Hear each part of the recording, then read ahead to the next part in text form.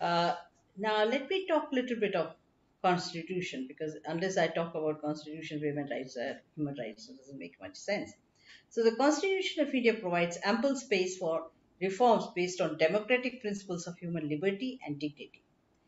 So, I was talking about and humanity means that humans are treated as human being is treated as rational free being, which is what it is, human dignity. And of course, Immanuel Kant is one of the founder of all these notions, actually, German philosopher who talks about, for the first time, of human dignity and human liberty and rationality. So these are the basic foundations of democratic liberal system, and actually all these notions of human rights, etc., they are coming from there. So and in that, and of course, as we have said, that Ambedkar had worked on constitution, who himself was very much influenced by the modern concept of modern concept of democracy, and the British system. Was a student of John Dewey, and who worked on constitution. So, in that sense, that our constitution actually is the most right-based constitution in the world. Now, this I am saying very consciously, because if you look at if you really look at the constitution of the rest of the world, you'll find that we do not have so much right-based constitution as India. So it was heavily influenced by the Universal Declaration of Human Rights, guarantees the fundamental principles of human rights. The Constitution of India guarantees to all Indian women equality under Article 14. So under Article 14, women are granted Indian women are granted equality. Number of no discrimination by state. This is also granted. This is by Article 15.1. Equality of opportunity, Article 16. Equal pay for equal work, Article 39D, and Article 42. Political rights such as women reservation in panchayats. So this is through the Article 42. It is true that Indian Constitution provides a solid foundation for equality, except in terms of providing reservation, Clause 3 of Article 15. Article 46 is providing educational and economic interest of the weaker section of the society in getting government jobs for section of people who have been marginalized and are called scheduled caste and scheduled tribes, as they belong to the lower caste, which is unique due to the social and cultural conditions of India. So as you can see that these are very important changes which we have, articles, which very important article clause which we have for sort of providing the opportunities for women. Some important changes as human rights acts are passed. Scheduled caste and scheduled tribe reservations at all levels under Preservation of Atrocities Act in 1989. One-third seat to women reservation in panchayats, which is local council, in 1992. Human Rights Commission is established in 1993, which is Protection of Human Rights Act. Right to Food in 2001, Right to Information in 2005, National Rural Employment Guarantee Act in 2005, and National Commission for Women in 1990. So, as we can see that these are the constitutional kind of opportunities for women, and that can be claimed as under women rights. It is important to note that the concern of gender justice and women rights has also been extremely important area in Indian Constitution right from independence. While examining how dharma is practiced, now that's the question we were raising, that how dharma is practiced. I mean, of course, we talked about the ideal conditions and as a holding principle, but how it is practiced in Indian society as part of gender justice, one finds a paradox. Now, this is exactly what I'm trying to draw your attention to. one finds a paradox between an urge to change and accept Western progressive and democratic values, and yet this change has to be rooted in the past glory of Indian society. So, this is the paradox which every woman is facing even today. That, I mean, we are having this progressive democratic values of rights and of liberty, of freedom and obligation, etc., obligation towards oneself, and also being human. So, on the one hand, we realize that these are the things, and especially when women are educated, they can question the things and they can argumentatively think the thing. But at the same time, the rootedness, the past glory of Indian society, also we find as part of the, because the system, social system in which the girl child is born and brought up is not really changed much. Now, this paradox influences to a large extent the way of women questions are developed, and we find two conflicting images of women in India. One is Devi, which is goddess, and another is Dasi, which is servant. At home, in everyday life, she is servant in the sense that she has to serve everybody, every family member, and she has to look after everybody. And on the other hand, if she's not a servant, then she is actually worshipped in the temple as a deity. She's a goddess, Ma Durga, Kali, Lakshmi, Saraswati, etc. But there's nothing in between. She's not a human being. She's not treated as a human being with blood and her choices and with her own preference. But it is difficult for the middle class educated working women to be either of the two. She wants some space to be treated as a human being, a dignified person who would have power to decide to be. She just wants to what she wants to be, what she wants to do. This is what she needs to have the opportunity to decide and also to do. So to be and to do, that's exactly is the power of to be and to do. That power is perhaps is not given to the women. Very few women are fortunate who have this. So for this, she has to go through constantly a struggle. And almost every woman, every girl child has to constantly face a struggle, often very difficult. Women in India have to negotiate freedom and dignity at almost every moment, at every stage. The status of women has been focus of attention in India for 5 decades, as we have said to a certain extent. We discussed already, or so. The traditional role of women as mother and nurturer is a social construct. So the girl has to be a nurturer and she has to be a mother. I mean, even the small girl of 3 or 4 years, she has to look after her younger brother and sisters. So she's a mother right from her birth almost, and a nurturer is a social. Now, this is actually how the society has constructed her. So, the mother and nurturer, this role is actually a social construct and it needs to be reviewed. This has been insisted by the feminist. The women of the family binds everyone, looks after every member of the family, provides care, solves money problems in crisis. But what does she get in return? Does she have any right to demand care for herself? Now, where is the right? What kind of right we are talking about? What kind of, I mean, within her own family, within her own, I mean, within her own family, which actually provides us the safest place, mother and father and sister and brothers, mothers, grandfathers, etc. So, what kind of right does he have? What kind of treatment she actually gets in return? Does she have any right to demand care for herself? Does she have a right to dignified living within her family? Does she get the due respect, love, and affection in return from her family members and from the society as an ideal wife of the house, as we call Patni or Grahvadhu? She is not supposed to raise any voice and has to submit to everything. She has to no rights, no dignity, no choice of her own.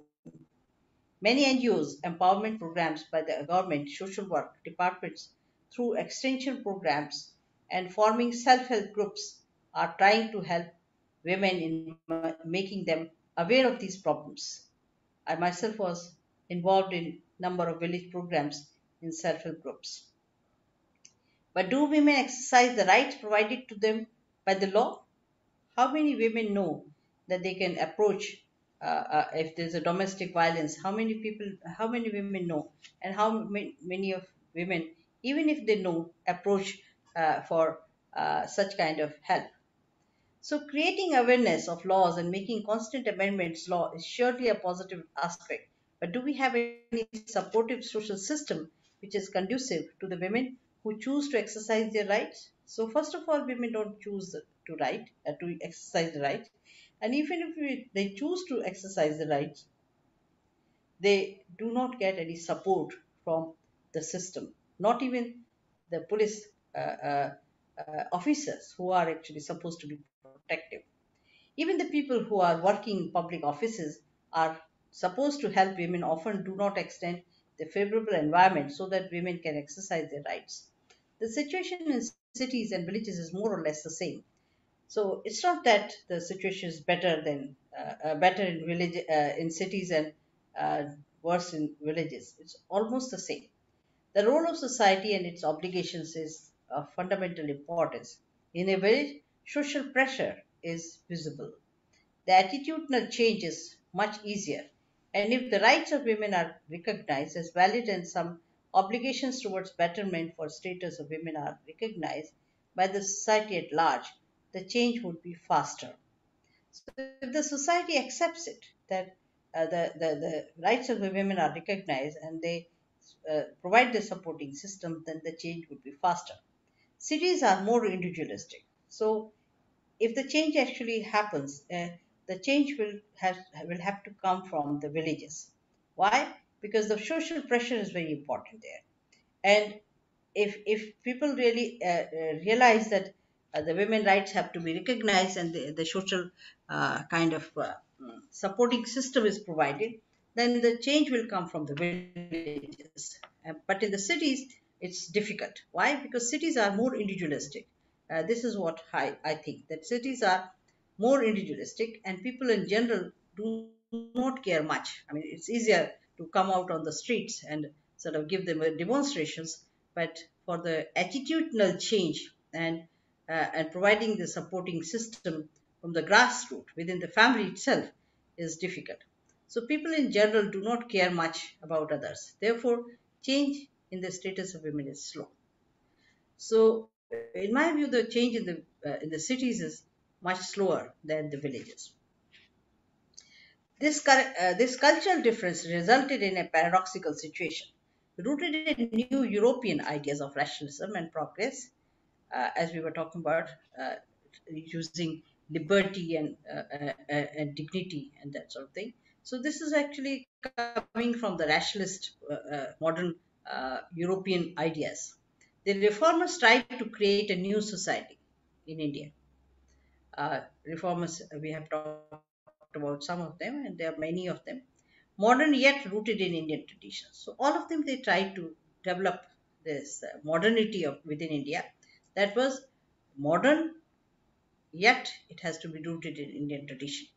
They began a critical appraisal of Indian society in an attempt to create a new ethos, devoid of all overt social aberrations like polytheism, polygamy, casteism, sati, child marriage, illiteracy, all of which they believed were impediment to progress of women.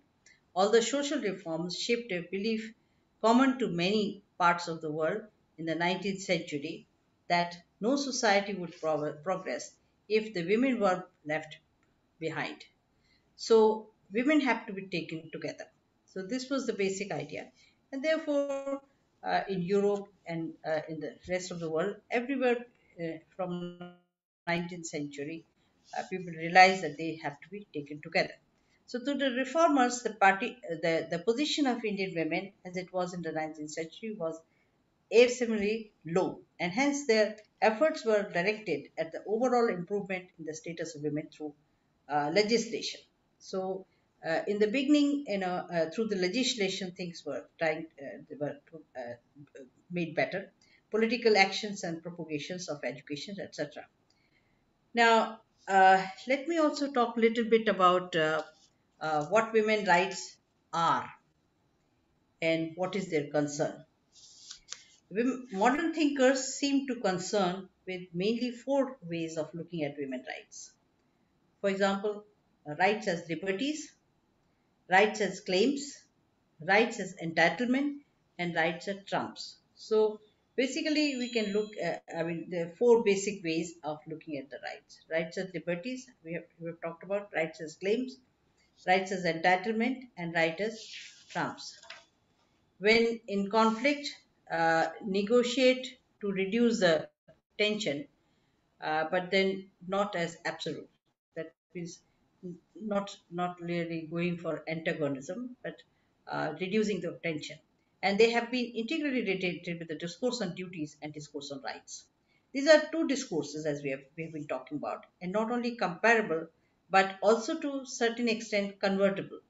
So, uh, duty discourse and right discourse, they are to a certain extent convertible, and therefore we have been talking about within Indian tradition how modern thinkers try to incorporate human rights discourse within the duty discourse. Rights are claims against others, uh, which means that when somebody is saying that it is my right, means that it's a right against somebody. That if I'm saying that it's my right to get my degree, which means that I'm claiming this against my institution where I'm studying. So rights are actually the claims against others, and these others could be individuals, or it could be state, or it could be group. So at different levels, we can these rights are as claims, whereas the obligations of human beings pertain both to the man as such, an obligation, as we have been talking about, obligations towards humanity, or obligation towards oneself, or obligation could be towards others. So, thus, duties discourse theoretically provides a broader ways and goal for human development. And if we are talking about humanity, then of course it's the widest framework we are talking about. But does it make any sense in the real life of the women?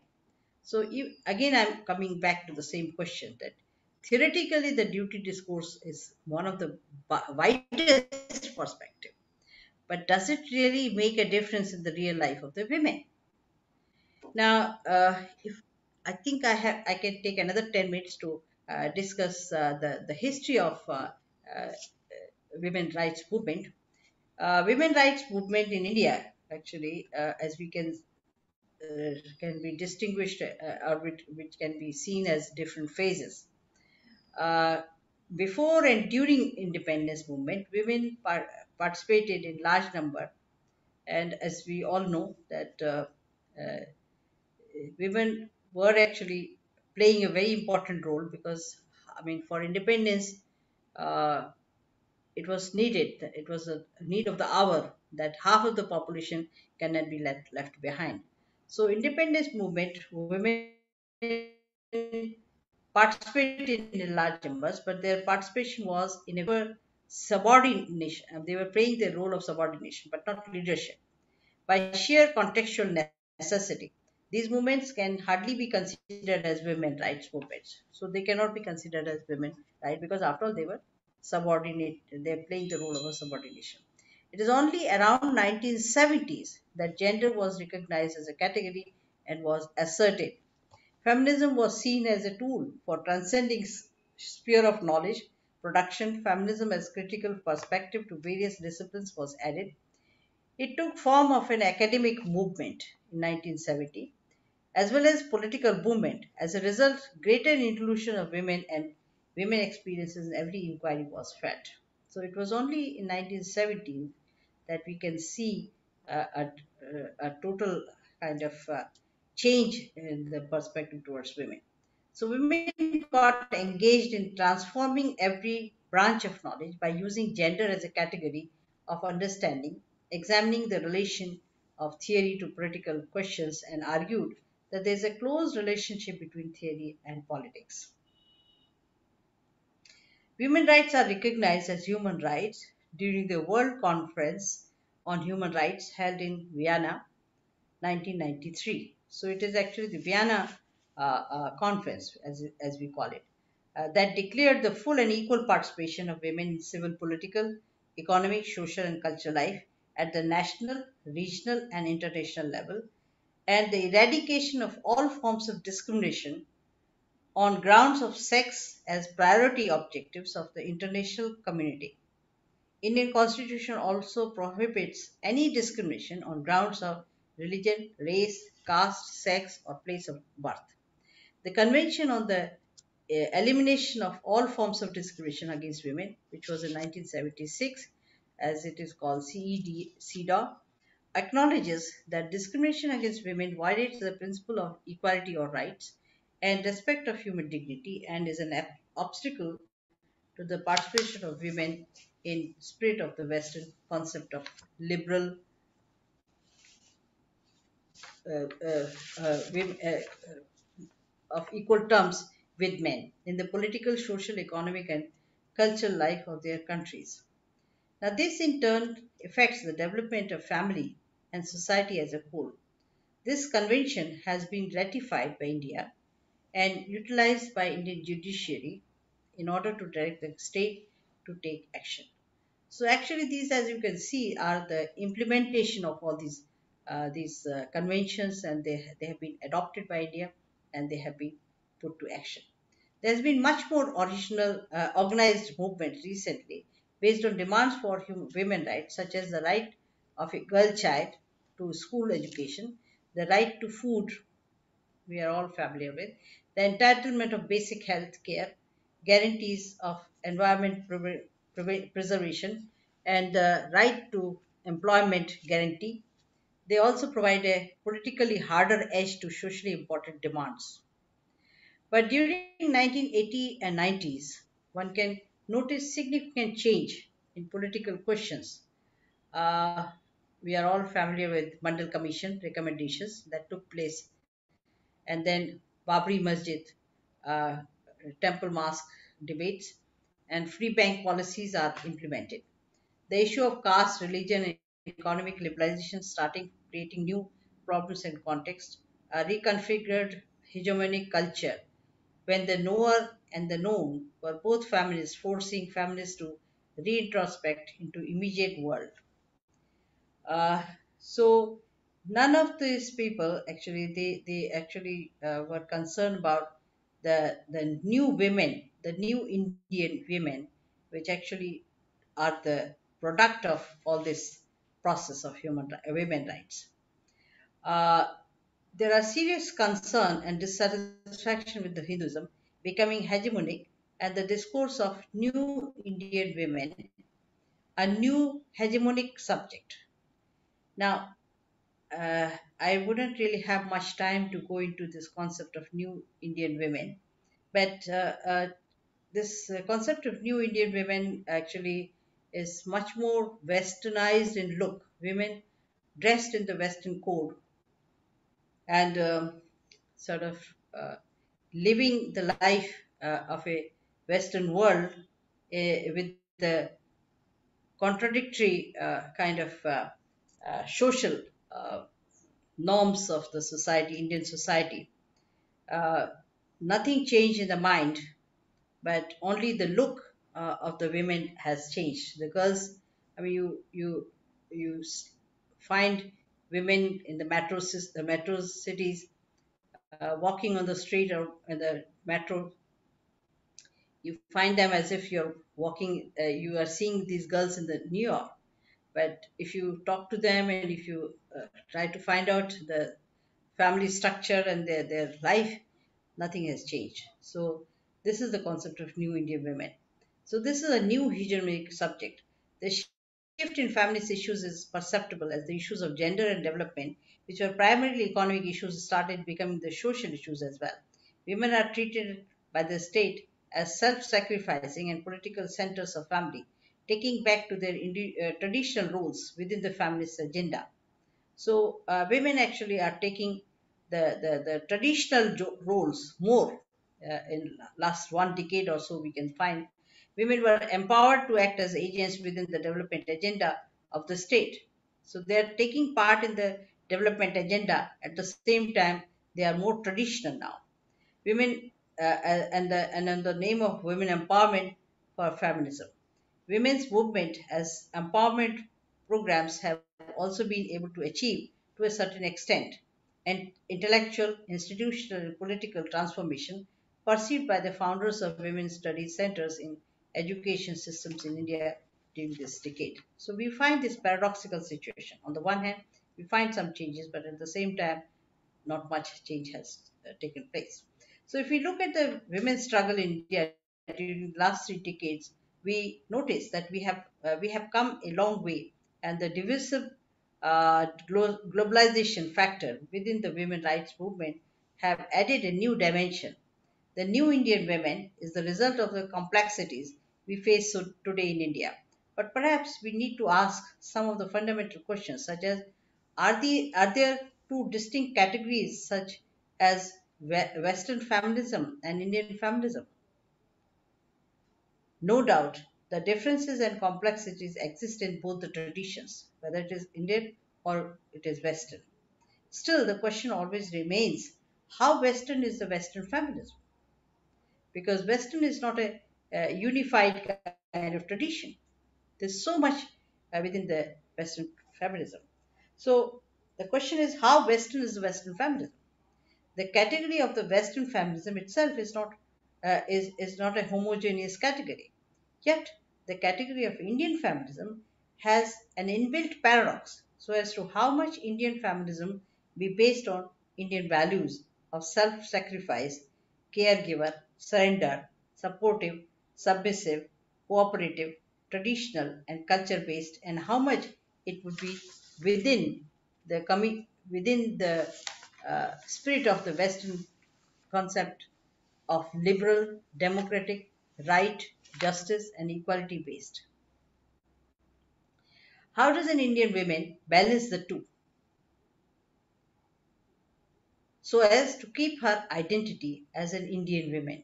I mean, Indian women, if she wants to keep the identity, then it has to be Indian. And if it is Indian, then it has to be self sacrificing, caregiving, surrendering, supportive, etc.